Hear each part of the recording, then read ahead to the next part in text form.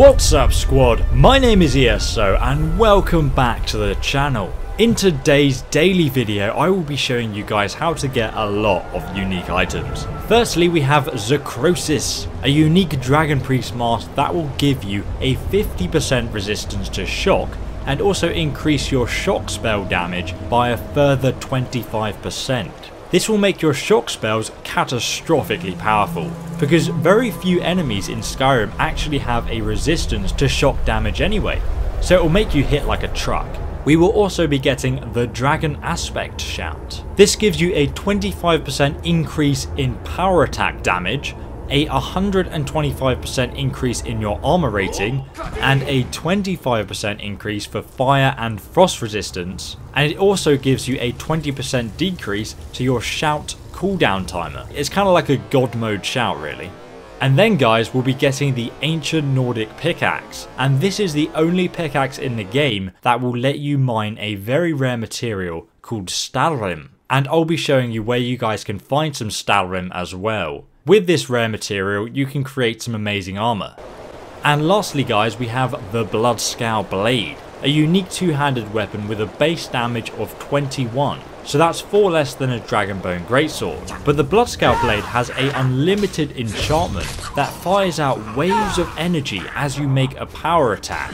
So not only does this look awesome, but these waves of energy will do 30 points of damage on contact. And they can also hit groups of people as well. The effect can even travel through walls and quite a far distance. It's fantastic for any two-handed character that would usually struggle with mages and archers, because it gives you that ranged attack as well. The red energy will often stagger your enemies upon contact, so this gives you more time to close the gap before they kill you with their spells or arrows.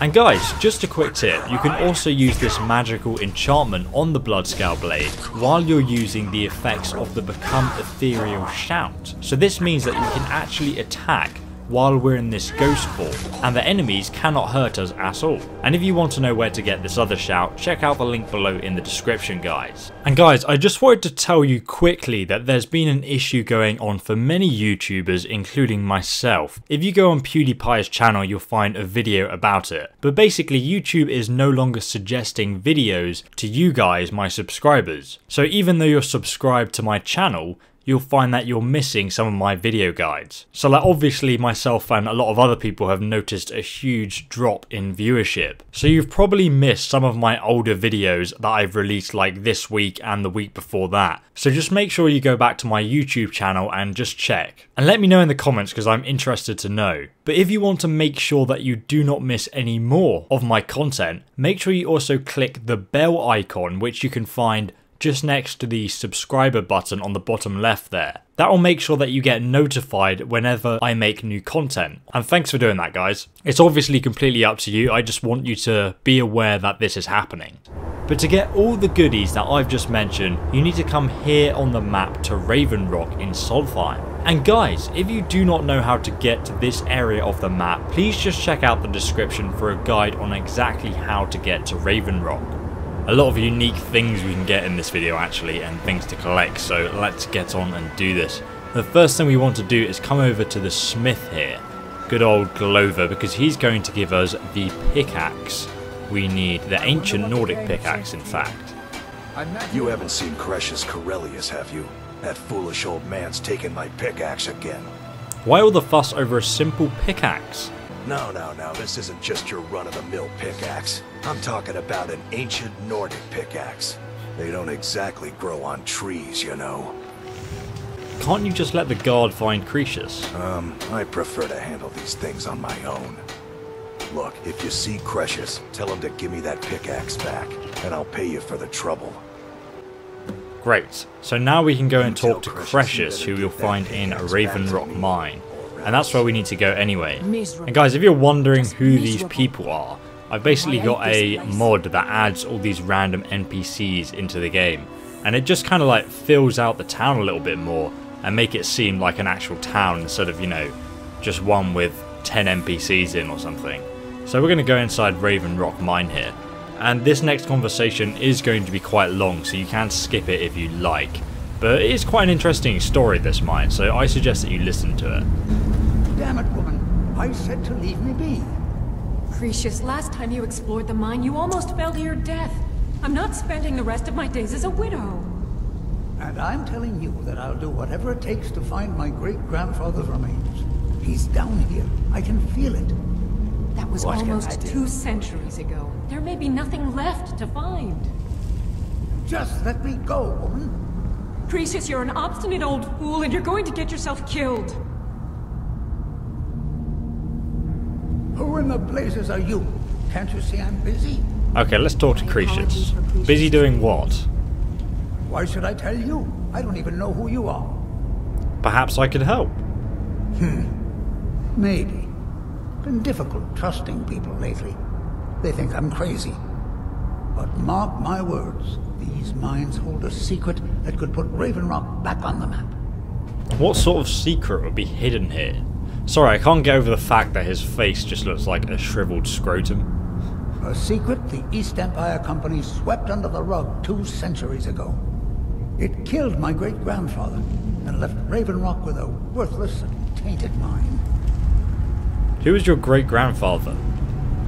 Gratian Kyrelius. He spent his entire life exploring ancient ruins across Tamriel. And he died in these very mines almost 200 years ago. How did he die? The East Empire Company called it a terrible accident, claiming that he was lost in a rockfall. But I know better. What's your proof? My wife and I were cleaning out our home, and we came across some of my great-grandfather's things locked in an old chest. I found an unsent letter he'd written to the East Empire Company, and a key. What did the letter say? It describes a discovery that was made in the mine by some of the diggers. They wanted Gratian to take a closer look. The East Empire Company must have felt it was of great value, as they locked that section of the mine off from everyone else. So the key you've given me is to the locked section? It is. Well, I assume it is. I haven't been able to find the entrance. What else do you I admit that this does sound kind of suspicious. Finally, someone who believes me. I'm telling you, there's something big down there. Something that the East Empire Company wanted to hide from everyone. So why are you telling me all of this anyway? Look, my wife nags that I'm too old to go traipsing around these mines chasing my story. Time's my enemy. It's caught up with me before I could find the answers that I'm looking for. So, you need my help? I do. I want to know what happened to Gratian, and what the East Empire Company's keeping from all of us. Any idea of where to start then? Gratian kept a journal of notes about his discoveries. If you can find his remains, I'm hoping it will help. Here's everything I have. The letter, the key. Please, do this for me, so I can finally regain the respect that I've lost. Very well, I shall do this for you. And we can ask about the other information, but one of the most important things to ask him is say, Glover wants his ancient Nordic pickaxe back. The damn fool doesn't even deserve to have it. The pickaxe was made for mining, not selling. I'll bet he stole it from the Skald in the first place. It doesn't belong to you though. Oh, very well. Here, tell him I hope he drops the thing on his foot. You're a bit of a wanker, aren't Be you? careful down there. Okay, so now we're going to go downstairs and explore this mine. And I have got an EMB mod on that I've just installed. I did have an issue about like the shadows being very dark. I suggest you explore these sort of small dead ends on the left and right here, because if you don't kill all the enemies here, you'll actually not get the cleared, like you know, it won't count as clearing the mine. So there's another one just at the back of this section here, and then that's all the sort of dead ends you've got to explore. Pretty easy to get to take out. So yeah, what I was talking about is this EMB mod that I've installed. Blimey. There you go, Teldurin getting in the way as usual. But I had an issue with the shadows and the darkness, so I have edited it so that you guys can still see the video. But it's still, I'm not such a big fan of the contrast right now between the light and dark areas. But before I found it too like overpowering. So anyway, we're just going to continue into the depths of this mine, guys. and we'll eventually come to a wooden door. And I suggest you save the game just here, because this door's kind of bugged. So like, you hit these wooden planks and they fall off, and 99% of the time this works fine. But sometimes one of these wooden planks will get stuck on the wall and you just won't be able to progress any further. So it's just like a bug I want to tell you guys about, so you don't, you know, have that issue for yourself. But make sure that you lockpick this East Empire Company strongbox as well, guys. And the key Croesus gave us will unlock that door. Now we can proceed into what appears to be a Nordic tomb, actually. So I'm assuming we're going to get ambushed here. Let's take out these Draga. The first ones you come across are pretty weak, so it shouldn't be too much of an issue. Look at this guy over here shouting at me. Get wrecked, son! Get absolutely wrecked. Oh, Jesus Christ, man. I did not see that trap there. Look at these lighting effects. This just looks so awesome. Hello there? Somebody's shouting at me. Okay. Oh, he's over there. We've actually activated the next room. But come over here and get this chest, guys. Don't forget this. The enemies do sort of ramp up in difficulty. Watch out for the pressure plate there that I just missed earlier. They do ramp up in difficulty as you sort of proceed through this dungeon area. Get wrecked! Oh, there you go. You've got the Draga Scourge, who's just a lot more powerful than his counterparts.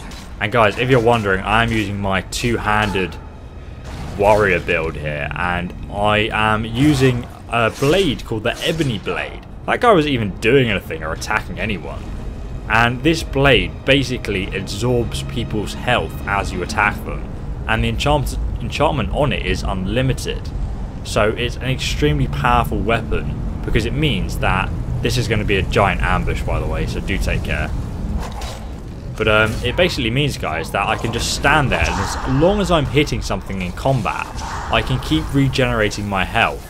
So as you can see, he's, you know, doing quite a lot of damage to me right now. But I'm just regenerating all of that health, or I mean all of that damage back up. So as long as you keep slashing away things, then you're going to be absolutely fine. Like, you're just going to tank through the damage.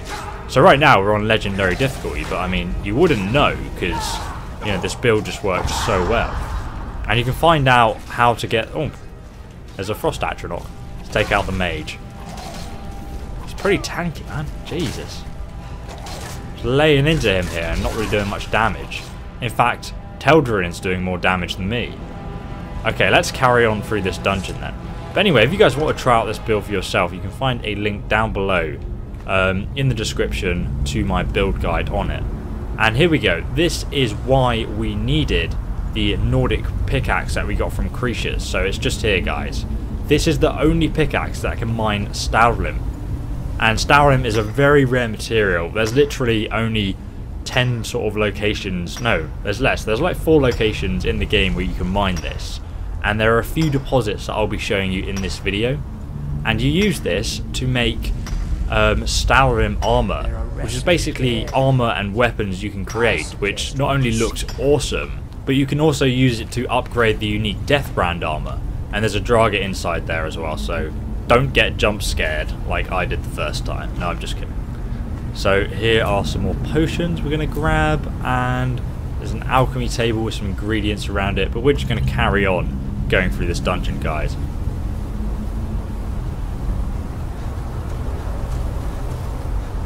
Oh Jesus, I forgot about these soul gems.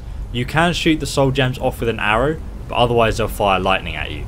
I'm just going to run past them and they're going to miss me like that. And then we can go through this iron door into this rather incredible looking location, actually. And there are some Draga Death Lords here. And there's also a secret passage in this room as well that I want to show you guys. But we'll get to that in a moment. First, let's absolutely wreck this guy. Come on. I keep forgetting that guy's name. Whenever I have like a dark elf companion with a strange name, I find I always forget their name because it's just hard to remember. And I've just picked up Tel'Darin. I've just picked up Tel'Darin from the local pub in Raven Rock. So you guys can go pick him up from there if you like. He costs 500 gold to recruit, and he's a pretty damn awesome follower because he uses like one-handed weapons and spells as well. So he's pretty damn good. We can't go through this gate yet, guys. Instead, we've got to continue around to take out this Death Lord. If I use a Cyclone Shout on him. Boom! And he's going to get tossed. Oh, I wanted him to take the full damage from like throwing him off the edge there, but I kind of messed that up a bit.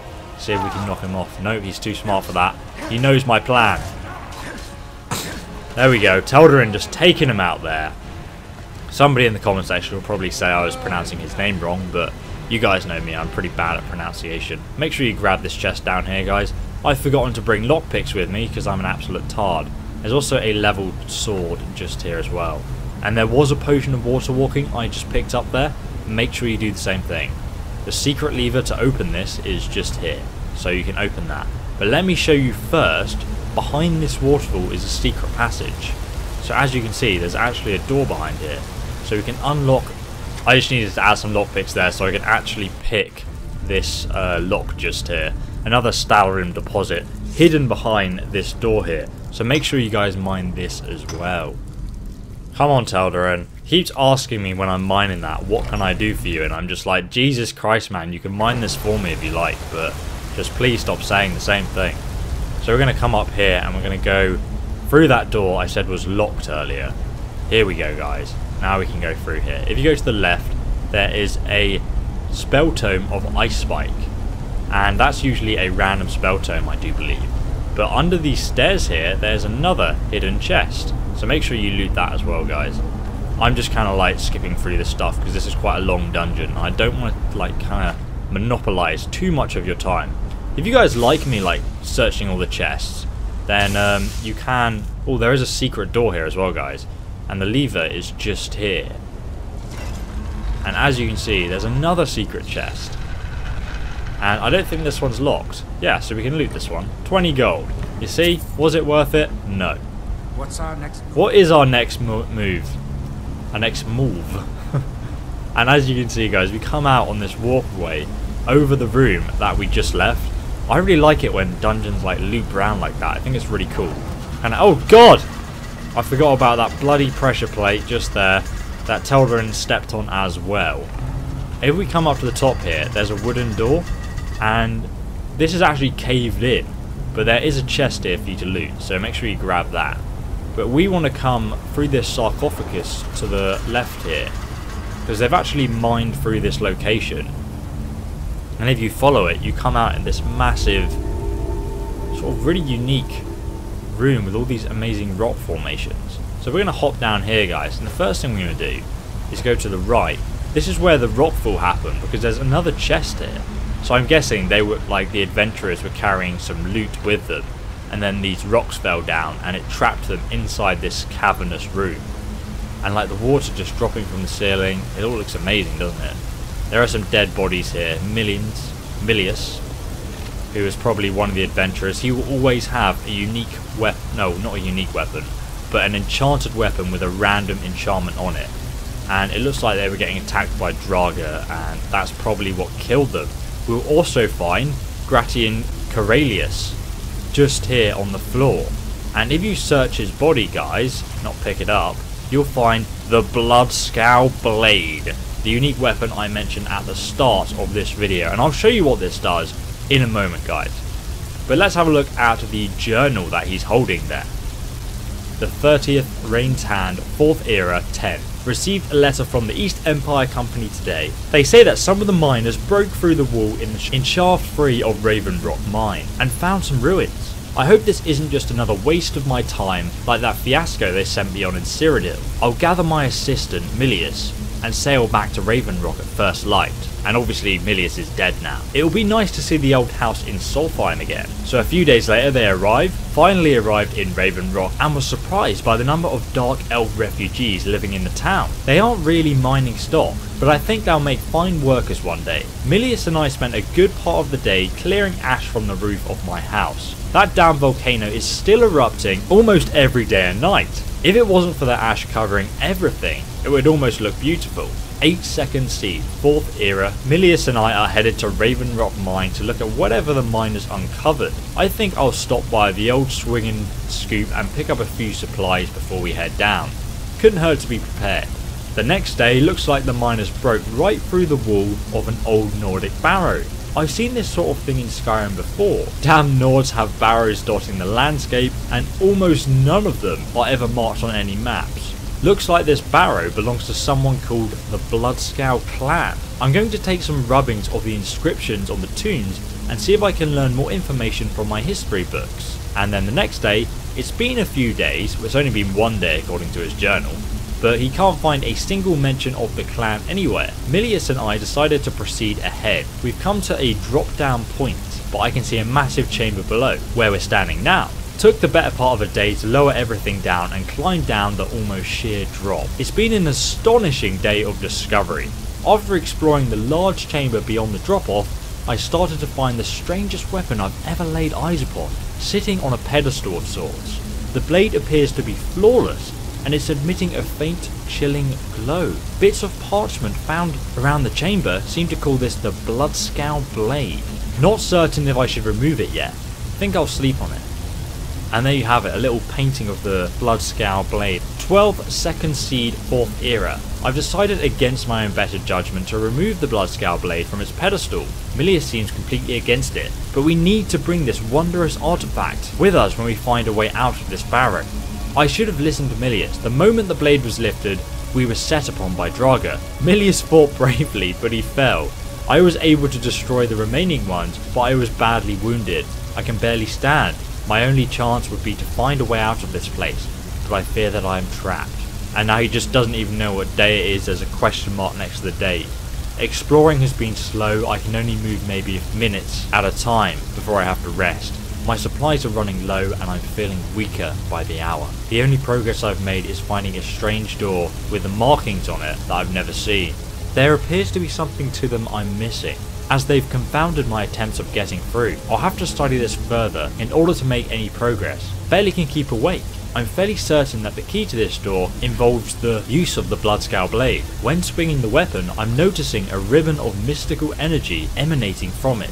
I think by swinging the sword in different directions, it's possible to manipulate this ribbon and solve whatever puzzle this door represents. I hope that I get well enough to put this all to the test soon. Each swing is a huge effort. Last entry. I've lost track of time and my strength is fading. I can't even stand anymore. My wounds refuse to heal and I'm afraid this tomb will become my resting place. If anyone finds this journal, please send those notes on to my superiors at the East Empire Company and tell my wife that I love her. May Arcade guide me to my final rest. And there you have it, guys. You can take that journal if you like. And now we have the Bloodskal blade. So let's equip that right now, guys, because we need this to solve the puzzle. And there's also a satchel here with 1 gold coin in it. Please kill me. This is the beautiful looking puzzle door. Why the hell am I flying? Oh my god, that was weird. And as you can see, if you do a sideways power attack and hit that corresponding section, it will actually open the door. So then we've got to do a straight power attack and we unlock the next section, and this like loops around even more. Then we can do the same on the other side, so sideways power attack like it says, and then a straight one. It's a pretty awesome puzzle, guys. I mean, I wish they had more like this. Another sideways one there, and then one final sideways one on the other side here. And here you have it, guys. The final red line appears down the center. This is the one that opens the door. So let's go ahead and open it right now. Whoa, there we go. That's just the coolest door I've ever seen in my life. What do you think, Teldarin? You're not a man of many words like Lydia is. Lydia usually just doesn't shut up when we take her on these adventures. So let's just carefully walk past these axes, guys, as we go down this corridor. I don't think there is a chest down this corridor. I don't remember though. Pretty sure there isn't. There is a lever at the end to open this gate, and this is going to be the boss room, guys. So let's save the game here quickly so we don't die. And if we head straight on, the Dragon Priest should rise up from the depths of the water. And now, guys, you know that earlier I said pick up that potion of water walking. So let's have a look. Here it is. And now we can walk on the water, because otherwise it's really annoying to fight him because sometimes he'll just like hover above the water. So look, you see he's going across the water now, and we can still lay into him. I have no idea why he's not attacking us, and you know, like, this is the first time this bug's ever happened to me. It could be a mod I've installed potentially, but it was working earlier, so I don't know why he's not. Oh, okay, now he's summoned something. But this is a very easy fight simply because he's not doing anything. Get wrecked, son. So after you've killed the Dragon Priest, you'll turn into a pile of ash. And if we search that, he's got 250 gold. And the Dragon Priest Mask of Zahkrisos increases shock resistance by 50%. And shock spells do 25% more damage. And it also looks goddamn awesome. Oh, that's his Flame Atronach. I thought it was the other guys. And this should be the Dragon Aspect shout now, guys. So make sure you pick this up as well. Word of Power, Strength, Dragon Aspect, and that's where you can learn the first word. There's actually a unique weapon you can get by using that shout, and we haven't picked up this boss chest yet, guys, so let's not forget to do that. 2 gold. There's 2 gold. Oh my days, somebody help me. Well, actually, guys, that boss chest has been taken already by somebody else. The real one is here. So 250 gold, there you go. Iron War Axe or Scorching, Leather Boots, a Circlet. Oh, few useful things there actually. There's also a black book here, and if you read this, it will take you to the Marius Mora's Realm of Oblivion, where you can get some unique powers. So make sure you do that if you wish. I'm not going to do it right now because I just want to show you another few things in this dungeon that I think are going to be interesting to you. This is a really cool staircase, like a waterfall going down the middle there. It's quite a cool idea. So we are going to go to Bloodskal Barrow, which is basically the exit to the dungeon.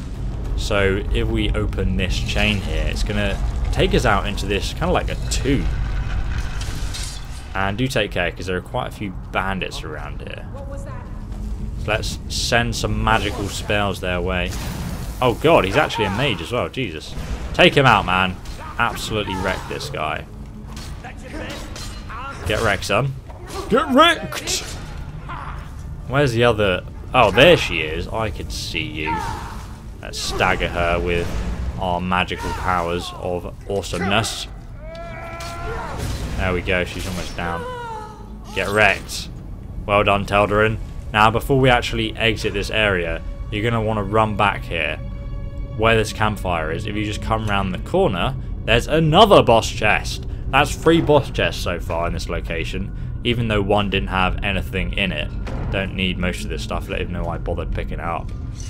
But look at that Bloodskal blade, guys. Like, the scabbard is kind of like stitched together there. Oh, hello. Hello there. Get wrecked.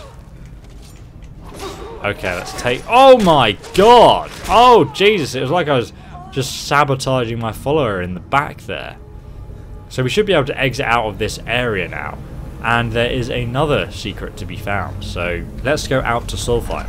It is quite dark outside though, guys. So let's take out these nuisance enemies. Oh god, I'm falling! Jesus Christ! Oh my god, I almost died.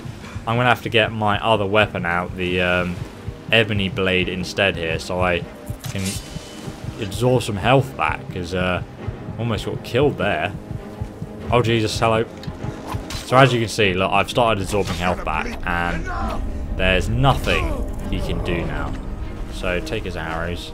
I'm so used to playing my archer character, so I always take the arrows, but there was really no need for that there, because this character is a warrior. Oh god, I'm falling again, really? I think Teldir has just taken out all of these enemies. I just want to show you a couple of chests. There's actually one down here, which is just there, so make sure you grab that as well, guys. That's the entrance over there that we came out at. Teldir has literally killed everyone else for me. So now if we go left here, we can find some more unique items. There's some chitin on the bookshelf there, but if we come upstairs, guys, you're going to see some enchanted robes here with boost your magicka regeneration, which can be quite good. So make sure you grab that if you're interested. And then, if you come right to the top, you'll see that there's actually a treasure chest in this next tower, but you can only get it from the other tower there. There's also a funny note here which reads, "Look, Mirin, I'm not arguing that these towers are falling to pieces, but I think you are exaggerating about the planks falling on ... So someone's literally got knocked out by a plank. It's pretty funny. Okay. And guys, I do hope you enjoyed this video. If you haven't already, please smash that subscribe button so you can keep up to date with my daily guides. And don't forget guys, you can also follow me on Facebook, Twitter and Instagram, and the links for that are down below in the description. And that's the best way to get updates as soon as I release a new video. And if you do play the Elder Scrolls Online on the North America server guys, make sure that you search for my guild. I'm on PC and the guild is called Squad ESO with no spaces, and you can join it and then we can group and we can also do some PvP together. I'm basically using the guild as a way to keep in contact with you guys on that game, so make sure you come and join that if you're interested. But thanks again for watching me ESO, and I will see you loyal subscriber in the next Skyrim video guide. So have a fantastic day and goodbye.